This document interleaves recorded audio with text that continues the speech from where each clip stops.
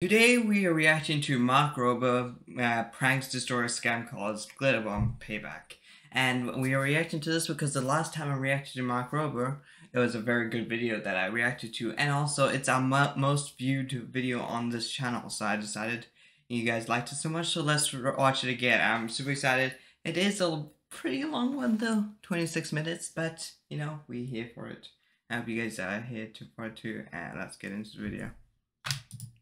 Here, and I placed them in this James Bond. I had 100 cockroaches here, and I placed them in this disgusting. James Bond style contraption that turns this ball screw and forces them out after a specified time delay. And then I put it in a lunchbox for camouflage, and then I released them in this office. Now you might think, that's not very nice, Mark. Some people are afraid of cockroaches. Trust me, I know. And that's exactly the point, because this isn't just honestly though, this is ground zero for one of those terrible this call centers that scams people of their life savings. A year ago when I released this video about inadvertently stumbling onto the low-level probably should do more than just annoying them with a prank. Probably should, like, you know, legally do something, but you know. Operation. I said we were going to glitter bomb our way this all works the way too. To the top, even if it meant taking this fight to the other side of the globe. And so after a year and a half of planning, we infiltrated not one, not two, not three, but 4 different scam call centers. We released cockroaches, smoke bombs, stink bombs, glitter bombs, and then of course we hacked their CCTV so we could watch the whole thing unfold. Yeah, this might be a little bit illegal. He might be he might be admitting to some illegal things because I'm sure hacking into CCTV cameras is a law that you're breaking. I'm just saying. But you know what? I'm here for it. Of these 4 massive call centers. Now, why would we go after this $20 billion scam industry? Well, we're doing it for the 60 million people who've lost money to scammers in the past year. But more specifically, we're doing it for Bessie, who you might recall from my previous video when I detailed exactly how one of these scams worked. You're like my granny, Miss Bessie. Do you know this? Yeah. She was like one of my closest friends. Oh. I used to share each and everything with her. Basically, why does he have like his Indian accent here?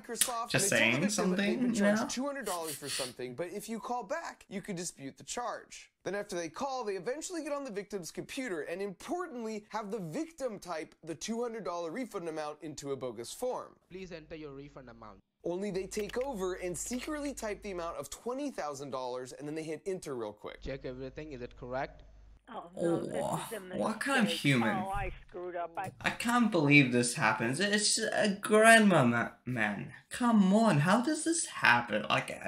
No, I mean, like, how did, do you live with yourself from doing this? Like, honestly, these people are crazy. It was supposed to be a 200 in there. Oh, God almighty. I'm exhausted. I can't do this. My mind is absolutely fried. Please check your account. Did you really receive that money in your account? Then they take her to a totally fake, spoofed bank account page where it looks like because of Bessie's mistake, they just sent her $20,000 instead of $200. Oh my God, plus 20,000. Oh, what? Yeah. Please save my job, ma'am. If I'll not earn for my family will die due to hunger, due to starvation. Please, yes, of course. I mean, that might actually be true because, you know, the bad conditions. You know, I'm an honest so he's just scamming. He might just be scamming to make, you know, to actually put food on the table. But still, a scam. That's still such a terrible thing that there's no excuse. Now, how do I fix this? And now you can see how he's weaponized her empathy. Now to fix her mistake, how she'd be willing to go to the bank and withdraw what she thinks is an extra $20,000 in cash, when in reality, it's $20,000 of her hard-earned savings. And she's gonna send it in the mail to a heartless scammer. Now in case you think they've gotten a lot nicer over the last year, here's another call from a few weeks ago where the scam is to pretend they're from the government and there's some missing taxes that are owed. I just retired, as I say. That's why I don't. Honestly, for me, I don't answer my phone unless I know the number. Well, it could be important people calling me, there probably, but I just and I get so much scam phone calls. It's like so weird. Like once a day at least, and I don't know why. August. So my retirement hasn't been very good so far. And after today, I know it's not your fault, but it's worse now. Oh, I'm But as so I say, sorry I to would hear that. rather just pay it. Otherwise, I'll be worrying about it, and I'll be worse in my health. You know what I He mean? knows that it's a cancer Or even if I have to pay it in a two person halves. who So has the an scammer illness. places her on hold to talk with the authorities and to see if there's just something that could be done to help her out. Thank you so much for holding the line, ma'am. I Authorities. just had a word with the higher authorities, and I Higher informed them authority. about your situation, and they are also concerned about your health. So concerned, in fact, she'll only have to send these scammers $2,000. Actual amount found out missing in the taxes is 1,489. Now, last year's operation was effective in getting a handful of people involved in this scam not only covered in glitter, but also arrested. But the problem was we discovered these were just the low-level mules and supervisors who would then send the bulk of the money back to the actual scammers in India. Come on, man. I feel sad for my... And while we did turn over all the intel Oh we my gathered God. to the 5 major government agencies that reached out Surely to us, not as just Leonardo India. Bessie, our goal was to take our glitter all the way to the top and either temporarily disrupt or possibly even permanently shut down a few of these terrible call centers. It'd be like a special operation, and every special operation needs a special ops team, a target, and a plan. For the team, I turn back to my good friend Jim Browning, who you recall from last year has a YouTube channel that specializes in reversing the connection to the scammers' computers and gaining access to their CCTV footage. Is there anything else you want to ask? Yeah, I want to know why you scam people. And then another YouTube channel called Trilogy Media would be the boots on the ground in India implementing the pranks, but more on them later. For the target, together we were able Boots to on the locate and ground. gather tons of incriminating information on 4 different scam call centers. For starters, there's Met Technologies located in Kolkata, India on the 5th floor of this Sounds so building. official. They've been in operation over 12 years and they've got over 1,000 agents. Their owner is Mr. Kunal Gupta, and you can even see the rest of their leadership He team looks here on their public such a website. And you might scammer. ask, well, why would a scam call Hey, center have a public it's a leadership team here on their public it's a website? And you might bad ask, why would a Mrs. scam Mister. call It's a center have marriage public website? scam. And the answer is they all do, because they have a very Hey, small hey, scam call another center Gupta. have a public website. And the answer Another is Gupta. they all do. It's a because they have family very small business of percentage their scammers. employees do legitimate call center work. So if they get raided by the authorities, they can point to that small group and say their hands are clean, while the real money-making operation runs here behind a secure door. Then we found VRM, also located in Kolkata on the 12th floor of this building. They also have over 1,000 agents. This sounds They've like been in freaking operation for like, 6 you know, years, like and they a run movie, 24 you know? hours a day. Like there's like you know, like one person wronged me, so we're gonna do a heist. This is literally a heist, except 3 shifts not to target that people in crazy, time zones but still. all across the globe. Oh, and allow me to introduce to the world Rajesh and Vidya Goenka, the husband and wife co-owners. Next was Anj Info Solutions on the 5th floor of this. Not a husband-wife team. I freaking it too. Oh, they're all. Oh my They God, also conspiracy run 3 theory. shifts, 24 hours a day. Imagine they're all just one. They're owned by the same person. In And they've fact, been up and running for 11 years with all their key info shown here. They're located just a block away from VRM. In fact, all 3 of these centers were located within just a few miles of each other. my theory of them just being the same owners, but just different names, you know. Scam call centers like this. And finally, there was one more we located, but we're not releasing public information on them yet, and you'll see why in just a little bit. And so once we'd amassed mountains of evidence against all 4 of them thanks to Jim's handiwork, we hired 10 private investigator types to apply for jobs at each of these centers, and after a few weeks, we had them all in place. Now, in order for them not to arouse suspicion, they had to legitimately scam some people, but we told them to remember the victim's information, and then we would reach out and double any money that was lost. And at first, one of our agents in the VRM call center went against protocol and used his phone to capture some footage for us of the bathrooms and the server rack and whatever this is. But they must have seen him filming with his phone brown on their face? CCTV, because the next day, some of the security team showed up at his house. Now, luckily, his roommate knew to lie and say he wasn't home, and he was able to escape through the back alley, but they stayed out in front of his house all day and later sent this message saying the director wanted to speak with him and they would pay him handsomely, and of course, he didn't need to be scared. Scamming, try to scam the scammer of the person that's in this scam. We're just simply Yeah, I'm curious trying to make what that kind funny, of but that evidence was he'd terrible. gathered against them already. So from that point on, we reiterated to the remaining 9 to lay really low like a sleeper cell until we were ready to activate the plan. And speaking of the plan, now that we saw what we were up against, we knew we'd have to go full James Bond Q mode with some high-tech gadgetry that could make it past security. which is why this first prank is just a water bottle. Kind of. I mean, it can function as a normal water bottle, but if you unscrew just this portion of the lid, it reveals a trough. And if you put military-grade putrid smelling stuff in that trough and then screw the lid back on fully, it creates a perfect seal and you can't smell anything. But then at the exact precise moment you want to release a cloud of death, you just twist the lid like this, allowing the smell to escape through these holes and fill the room. And we're using a water bottle because from looking at the CCTV footage, we really allow them to have water bottles at their desks, so they'll be able to sneak them past security. Plus, no one's going to suspect that's the origin of the smell. Next up, if you take some hand soap and add just a few drops of the same kitchen-grade food coloring we used on the Devil's Toothpaste explosion, then when you wash your hands, it will leave them stained for at least a day. Oh, crap.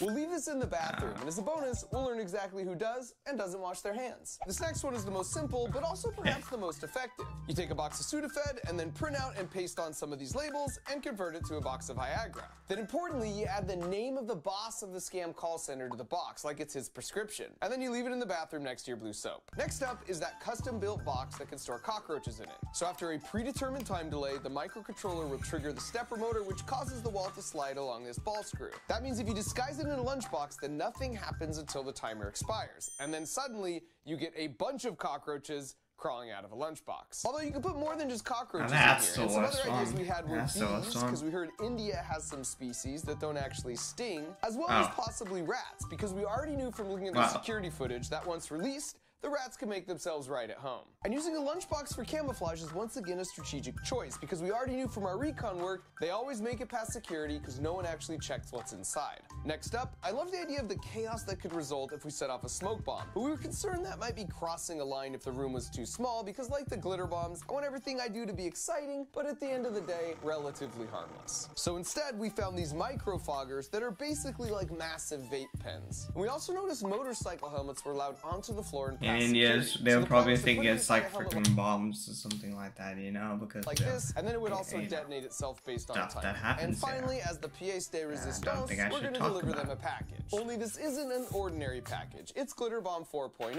which of course, as we all know, is equipped with a pound of the world's finest glitter and an uncharitable amount of fart spray. I still smell it. And so now that our team target and plan were in place, after 1.5 years of prep work, it was time to avenge that and execute the special operation.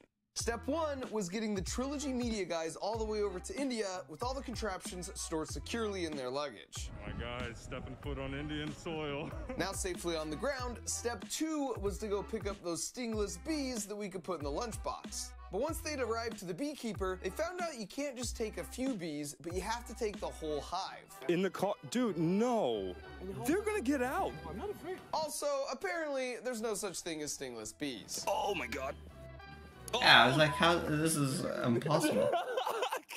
So we punted on that idea and headed to an open air market where we could at least secure some rats. By the way, the Trilogy Media YouTube channel is composed of Ashton, who's a former magician, and Art, who played professional basketball in Russia for 8 years. They're just an incredible duo. And speaking of incredible things, this is a good time to point out that the real people of India were just so freaking lovely. It's true that nearly every scam call you get originates from that country, but everyone in India hates these scammers too. They are a tiny, tiny fraction of the total population, and no one wants to be defined. Why just India is mostly there. Had hearts more like Johnny, who's an honorary member of the team and a reformed scammer who's made it his life's mission to do whatever he can to take these guys down, even if that means working some back channels to get our hands on cockroaches. He's still. So with the goods procured, it was time to meet up with our sleeper agents at the hotel to do some final prep on the contraptions, which went about as well as expected. Seriously though, are we gonna test it right here? Right here? Yeah. You can't do it in the bathroom? 16, 17. Yeah, no, get them in. Get them. Oh, yeah. More than marriage. Yeah, imagine doing this. Okay. Grab. Stop. God, they're very fast little buggers. Please. Okay, pause. Accounted for, right? Everyone? I swear, I would not let you down.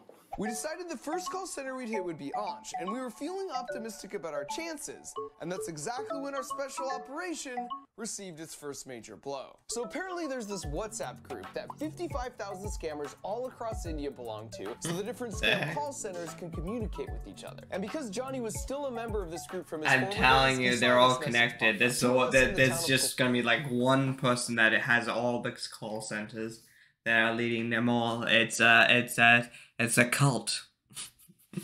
Something happened. Have seen cuss word trilogy people. We followed them, but the driver drove the car very fast to the Salt Lake side. There was 2 Indians with them, and they were shooting a movie. So apparently some scammers had recognized Art and Ashton at the market as the Trilogy Media YouTube guys, because they've confronted a lot of scammers in their 5 years of making videos. Now thankfully, just out of habit, Johnny was driving in a way that would make it hard for anyone to tail them, but they still were able to pinpoint their hotel location within about a half a mile. But then it got much worse. Might be they are working with the FBI, so I request all of our brothers to have an eye in Salt Lake, so whenever you see them, you shoot them. Which was super devastating, because it seemed pretty... You shoot them? What the frick is this, guys? It's clear to me that we'd have to scrap the whole operation, because while the mission was important, it definitely wasn't worth anyone getting hurt. But when I brought this up to the guys, they'd already discussed it amongst themselves and decided this was a cause they were passionate about, that they were willing to accept some risks. So we decided moving forward, Art and Ashton wouldn't step a foot outside their hotel room, and that's when the second major blow came. Because apparently the group text warning spooked the call scam center so much, they just changed up everyone's assignments, and they were planning on moving all 3 of our sleeper agents to a new floor where there was no CCTV coverage. But this is where we had a stroke of luck, because at the last minute, Johnny thought to have another one of his reformed scammer friends apply for a job. And because he had so much experience on his resume, they hired him on the spot and gave him a more highly trusted role, which meant he could be the one to smuggle in all our gadgets. And so with that, he loaded up, headed in for battle, and an hour later, we had a man on the inside. And by the way, now that we're inside, I'll give you a very quick crash course on what we've learned about how these scam centers operate after watching them for so long.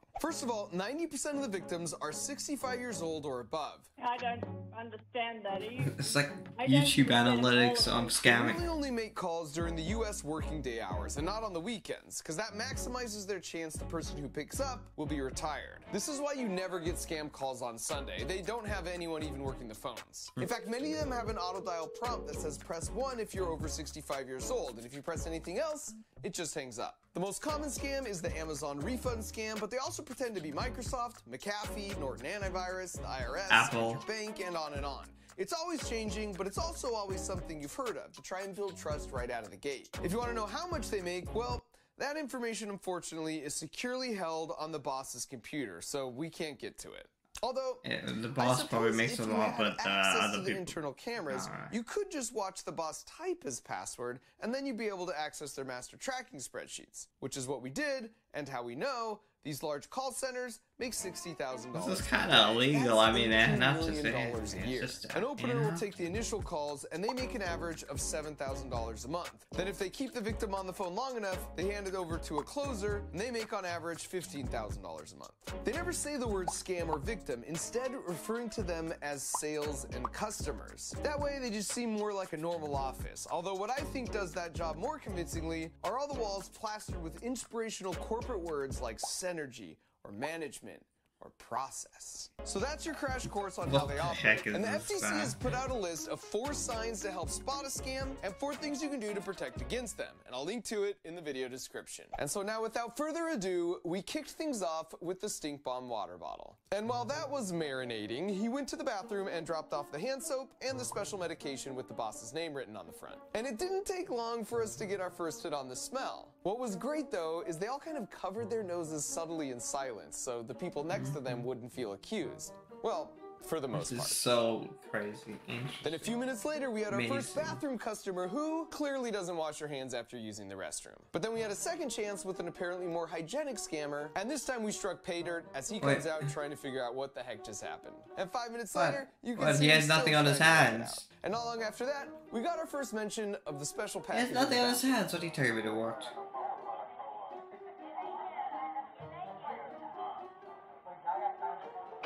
The audio cut out here, but our agent told us they were laughing and wondering how the boss could possibly leave that lying around. Although it certainly doesn't feel too far off brand, given he uses this as his profile pic on Facebook.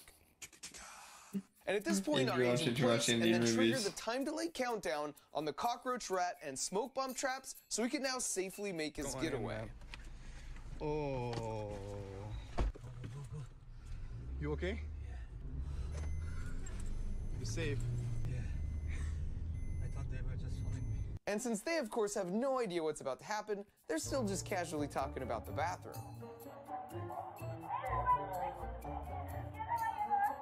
And then a few moments later, the first boxes must have triggered because this guy notices a cockroach and nopes his way out of there.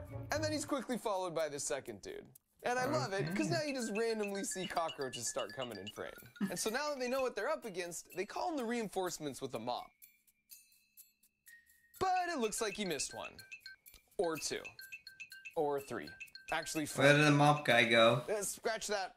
5. And then as if perfectly on cue, right as the mop guy finishes his cleanup, environmentalists, so like this causes quite a commotion and draws quite a crowd. Like, it takes them a while, but they're eventually able to pinpoint the source of the smoke and gingerly take it off the premises. They still would. Followed soon thereafter by our rat friends. And this is possibly my favorite clip of the whole night, where you see a cockroach lead the way and wander all around as they argue and try and make sense of what in the world is possibly happening. And by this point, you can tell the boss is pretty sure they're under attack, but just to remove any sense of doubt, we sent them one final package. He's so and they confused. almost opened it right there, but I guess with everything else that had already happened so far that night, they took it downstairs. And then this happened.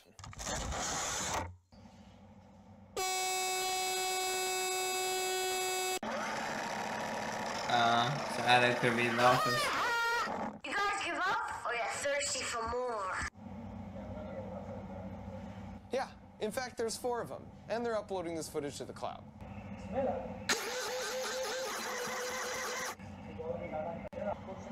They should have just done it. So annoyed they didn't do it in the office. That'd be so awesome. 5, 4, 3, 2, 1. Activation complete. Recovery sequence initiated.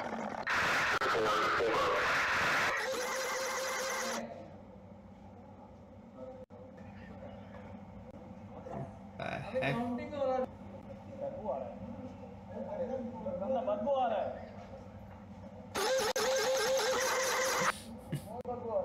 So after our incredibly successful special operation, we successful. I wish it was an office. That would be awesome. Have to awesome. wait long. Yesterday, those cuss words sent Anch Solutions a package bomb, and it exploded, and there was a bad smell and sprinkler water, or whatever it was. These guys are playing good with us. I am reminding you guys, they must be in between us. We don't even know. And now we had them, because they were paranoid, and they didn't know which of their employees might have been compromised. Check the lunch boxes, pocket bags, shoes, ladies' purse as well. Even check the water, whether there's some color mixed in it. I assume he's referring to the soap dye here. But be cautious, guys, seriously. They came to bad word all of us, and they are still trying to bust us. After that, there were a few more death threats, so we didn't think it was safe enough to launch our attacks on the other 3 centers to try and get them shut down. But the beautiful thing is, we didn't have to. Big centers in Kolkata and Delhi are closed from today, as well as Monday, as per the information I got from all my friends. We had created enough confusion and mass panic that not only did the other 3 centers get shut down, but we got all the large scam centers all across India shut down for a few days too. And if you add it up, that means forever. How the heck did that stopped $2 million from going from the victims to the scumbags. And I would say that's the perfect ending, but it actually gets even a little better. Once Ashton and Art were safely back home on American soil, they decided to troll that text group with those 55,000 scammers by uploading this gem to the chat. Surprise, surprise, scammers! Art and Ashton over here. No matter how many numbers you remove from this group, we're still watching. Not only that, we've also downloaded every single person's contact information, all 57,000 of them inside this group. We have every single one of your contact information. We're submitting it to the FBI in the United States and the CBI here in India. So you guys better run and you better watch out. And so if you want to see how quickly the scammers started removing themselves... They should, that might actually be that's a terrible idea. You could have caught all of them, all 5,000 of them, all FBI. Now they're just gonna change the names, change everything, change, like, you know, they're probably like. As well as a lot more details of all their work on the ground over in India, you should go check out their video. And not surprisingly, Ansh and the other scam call centers eventually opened back up, albeit this time with much tighter security. But they still didn't, and still don't realize probably till this moment, that we have access to their live camera feeds. So Jim improvised a bit, calling them out by their real names without giving away the fact he was just looking at them on the camera. Yeah, hi sir, my name is Carolina Fernandez. I am calling you from the Microsoft. Oh, hi, Priya. Hi. You got so scared. I'm a ghost. Yeah, I don't Do know you what. know my father's name? What the heck? Who are you? Priya. That's what your first question is. Do you know my father's name? Hi. Who are you? Wait, I want to say. Yeah, I don't know Do you know what. my father's name? I don't know, but is your father proud of you? What you do? Does he think you work for Microsoft? Yes, of course. But you don't work for Microsoft. Did you tell him that? Will I tell you one more name? Yes. Soini.